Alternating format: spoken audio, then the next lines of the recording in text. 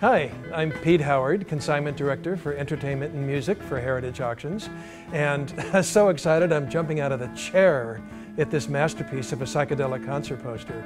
The most famous image in psychedelic poster history, and also graded the best in the world at 9.8. It's just a fabulous combination.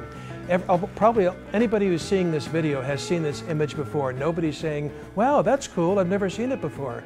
It's so iconic because, first of all, it's visually so stunning. I mean, who doesn't love the skeleton and roses motif, which, was then adapted pretty much throughout the Grateful Dead's career.